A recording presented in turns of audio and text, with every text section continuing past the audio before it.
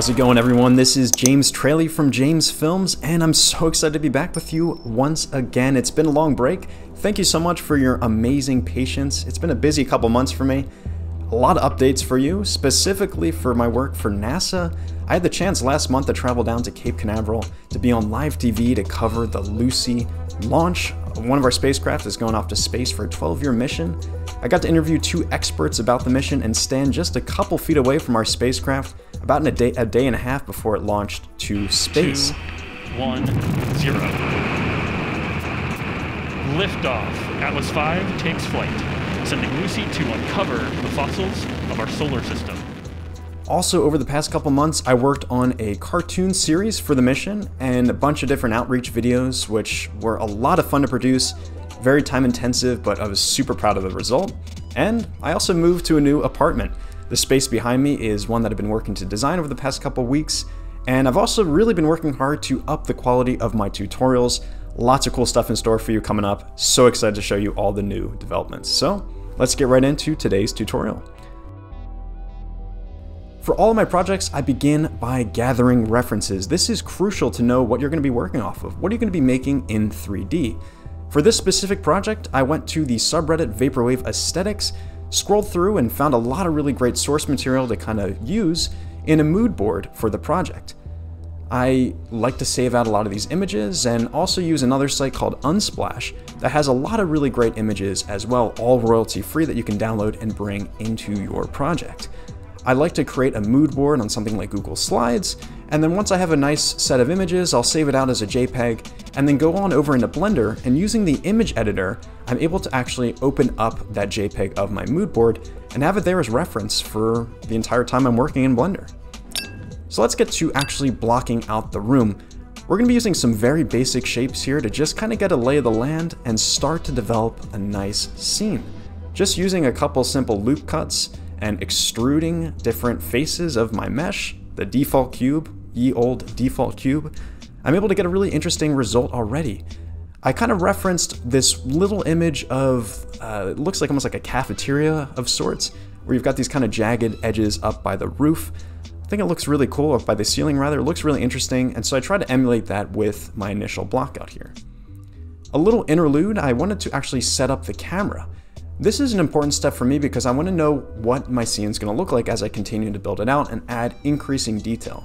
So pretty early on, I used Ctrl-Alt-0 to snap my camera to my viewpoint and kind of modify around there, adjusting the camera aperture as well as the actual dimensions of the camera itself. I usually go for 1200 by 1500 for Instagram if I'm doing that, 1920 by 1080 for YouTube if I'm making animations, and then I continue blocking out my scene. So for this one, I really like these columns that I saw in this reference image, and they also had this kind of interesting like neon strip of lights around it too. So I bookmarked that using a texture kind of as a placeholder that I was going to come back to and revisit later, make an emission texture like a nice neon light, and then continue to do different loop cuts to make more details to my scene. It's really surprising how such little details, like these little elements up by the ceiling, can really go such a long way to adding realism and intrigue to your scene as well. So I really think it's important to take time blocking out things and increasing and kind of going from the kind of macro details slowly down to these micro elements in your scene, because they really do make a big difference and really do add a lot of interest to your scene, visual interest for the viewer as they're looking. In one of the references, I kind of like this curved element where you had some lights kind of stripping up near the ceiling as well. So I just made a cube, beveled the edge of it, duplicated it a couple times, and started to play around actually with the proportional edit modifier to start to kind of pull in and out different parts of that ceiling. So you'll see here I added a little bit more geometry to it and start to kind of pull out different parts to make a little bit more curviness to it, kind of going in line with some of the references that I was seeing for these little mall cafeterias or food courts here. Initial lighting design. Now that we've got kind of a basic idea for our scene, I like to splash some light in using an HDRI. There's a whole bunch of really nice free runs from HDRI Haven. I've linked a bunch in the description of this video. I just pull one up, and this gives me an initial kind of color profile for my room. But then I actually want to bring in a sun lamp to actually add a little bit more directionality to the light itself. I find that the HDRI doesn't really do enough to add nice shadows to my scene. So I start to play around a lot more with the lighting, switch on over into cycles in that side view that I had up there, and start to get a flavor for my scene. You can see there's some interesting stuff starting to happen here. These columns are adding some nice shadows to our room. We're getting some interesting shadows up in the kind of crown molding, if you will, part of the ceiling where those neon lights are eventually going to be. And, you know, while I'm at it, let's actually start to make those neon lights neon. So I add a kind of a placeholder texture, which actually I ended up kind of tweaking just a little bit more and using as my final texture for that.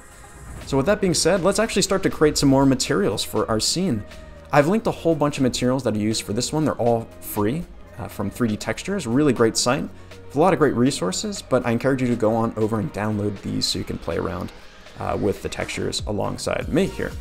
So what I do is actually select the layer I'm working with, unwrap it, and then hit Control, Shift, and T, and then click on the specific textures I want to use, and then Blender makes a nice principled BSDF texture setup automatically for me. I can then go on over into the UV editor, play around a little bit with how it's oriented in our scene, scale it up, scale it down as I see fit, and do the same process for all the other textures in my scene. Once I have them all downloaded into folders, it's super easy to just go through piecewise and pull them over into my scene.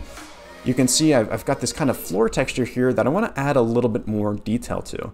I noticed in the reference this kind of tile-like view that looked kind of interesting, so what I added in was a brick texture and then played around a little bit with the offset of the texture itself so that it was perfectly square and also kind of no offset whatsoever. They're just always in line with each other, and played a little bit with that mortar size so that it looked really cool. I then mixed this with my texture that I downloaded from the 3D Textures site in an interesting way to kind of have this ultra reflective looking band in between the main ceramic tiles, or the kind of the floor that we were having in our scene, maybe a linoleum floor or something in our scene. We now have this interesting brick texture, kind of breaking it up and adding another level of interest to our scene. So a lot of fun and super quick to do that too. Blender's brick texture is a lot of fun to kind of play around with. I've used this for other scenes before, but it's kind of fun using it for this one as well in an interesting and different way than I usually would. As I always say with my videos, I don't want you to be following along exactly step by step with any of this. What I'm kind of trying to show you here, and oftentimes, you know, as it is here, it's sped up a bit, is just the process as a whole. How I'm thinking through the 3D process, what mistakes I'm making along the way. I mean, this is unedited here. You're seeing me changing things, maneuvering things around, dropping stuff out, changing the background, deleting elements altogether. Just have fun playing around with your scene and really, you know, take the time to make it perfect, or as perfect as it can be. You know, I feel like you're never fully done with the render. It's only ever due, right? But just take the time to really enjoy the process. If you're kind of getting stuck on something, there's no shame stepping back and giving it a day and then coming back again with a fresh set of eyes and then tackling that render once more and seeing what new ideas came to your mind in the interim that you had between when you started working and when you picked up again. It's a lot of fun to kind of just work through these, and I always enjoy the process of adding different layers to my render. So this one I kind of wanted to make an almost like oasis sort of thing here. So I quickly added in a plane, slapped on a sand texture that I've linked in the description from 3D Textures, and then got to sculpting my scene. So using just the inflate brush and smoothing it out as I went, I was able to add a subtle bit of detail to make it almost look like sand dunes in the back of my render. This is a really fun process to do, really quick to kind of put together and make look believable. And it's something that I revisited quite a few times to kind of blend in a bit better with my scene as I worked. Now you see me adding neon lights into those top little elements that I had kind of sculpted out a little bit before with the proportional editing tool. I just quickly am able to extrude out specific parts of my geometry here. So this kind of little strip you see at the top, assign that neon texture from before, and then make it integrate and look cool with the scene. This kind of reminded me a bit of, I don't know, old movie theaters or kind of that retro movie theater look. Now we're going to be adding in some extra details to our scene. I've been adding details in all along here, but this is going to take it a step further using something called ANT Landscape, which is a free add-on. You just have to enable it over in the Add-ons tab for Blender. And you can really quickly generate some cool landscapes for your scene. I use specifically dunes. There's a default effect that you can just use to procedurally generate dunes for your scene. I slapped on that same sand texture from before and just kind of kept coming back to my reference images to see what else I could add to the scene. I wanted to kind of change this wall up a little bit, and I noticed in one of the reference images there's this kind of cool circular window in the very back of the render, or of the image.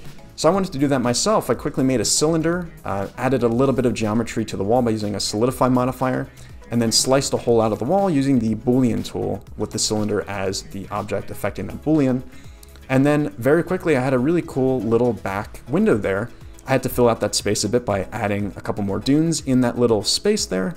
I also duplicated that cylinder that I used to cut the Boolean, shrunk it down so it fit into the window, and then added in a glass texture to it from the BlenderKit add-on, a free add-on built into Blender. Tons of free textures and models and stuff in there. They've got a couple of really nice glass textures that you're able to use. And I just kind of messed around with a couple until I found one that I was happy with, that worked well for my scene, and called it a day for that. Continued adding in some extra details, played around with some things that didn't end up working, but I thought it was time to add in some plants. And for this one, I wanted to use solely the add-on Botaniq from the Polygoniq company. A really cool add-on. It's not free, but it's a really fairly affordable add-on that you can use and get some really great results by adding some cool plants to your scene. I've linked it in the description if you want to check that out. Really cool company. They do a lot of really great work with a lot of great add-ons. I actually use another one of their add-ons later on in this video, so stay tuned for that. But you can see I'm really quickly filling out the scene with some cool palm trees and monstera plants that fill out the scene really well and kind of frame it a little bit more, kind of bring your eye into the frame and really sell that oasis tropical feel to my render, which kind of goes hand in hand with a lot of the Vaporwave renders that I pulled for my mood board. A lot of them had monstera in them, a lot of them had these palm trees sitting by pools in them, so I kind of wanted to leverage that for my scene. I also used the add-on Physical Starlight and Atmosphere in lieu of the HDRI that I had before, just because it gives me a lot more control of the exact color of my background of that sky, and if I wanted to return to actually animate the scene, it gives me a lot more flexibility to procedurally generate a sky and really have a lot of control with exactly how the atmosphere is changing in my scene. There is a built-in add-on in Blender. It's the sky texture that you can actually use, and it gets you fairly good results, but that Physical Starlight and Atmosphere add-on really just pushes it to another level. It's a lot of fun to work with, and I use it for almost all of my renders nowadays, actually, especially for the ones where it's a day and night version. Now it's kind of slamming all of this stuff together that I've been talking about for these shapes and final tweaks.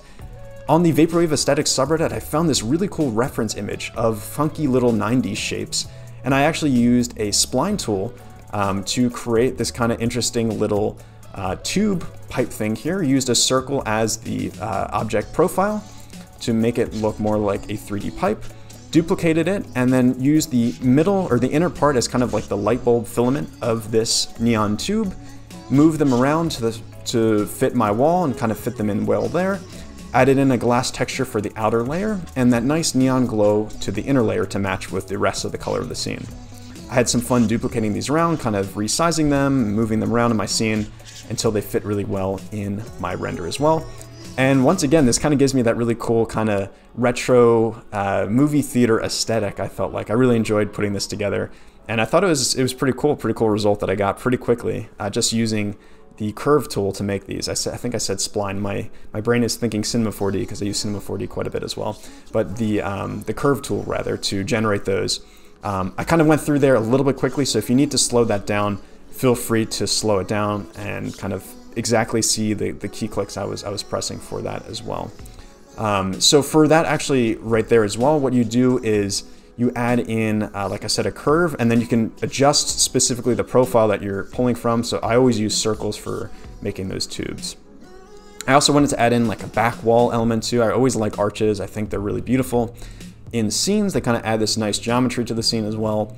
And so I made this kind of semi-transparent wall texture, kind of played around with it. It was from BlenderKit, kind of messed around a little bit more to get it to my specific liking, and then I added in a vehicle from another add-on from Polygoniq, which is the Traffiq add-on.